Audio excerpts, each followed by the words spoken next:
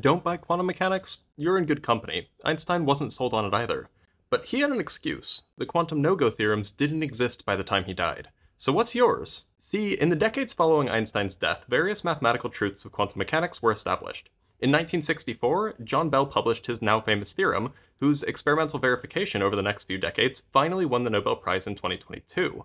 In 1966, the same Bell published a result now called the Kochen-Specker theorem, which was independently and more efficiently proved the next year with loophole-free experimental verification provided in 2022.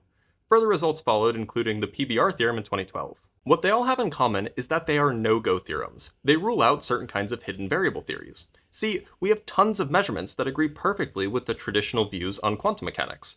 What a hidden variable theory is trying to do is to account for all of the observations of quantum mechanics while still being classical, in the sense that all of the experimental outcomes are determined by some pre-existing variables that exist hidden in the system under investigation. And this is what Einstein hoped for, that if we just looked deep enough, we'd find some sort of classical theory underlying reality for which quantum mechanics was merely a surface-level view.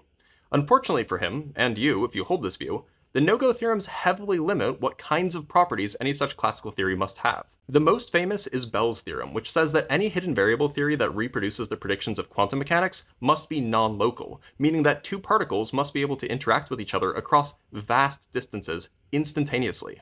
Slightly less famous, but in my opinion more significant, is the Kochen-Specker theorem, which says that any such hidden variable theory must be contextual. The outcomes of measurements must depend on the kind of device making the measurement, rather than just on the system being measured.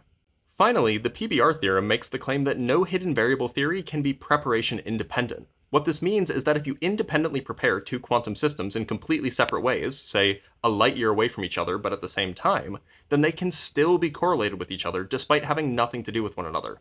As in Bell's inequality, this again implies instantaneous interactions. So if you want to maintain hidden variables, i.e. realism, you have to give up locality, non-contextuality, and preparation independence.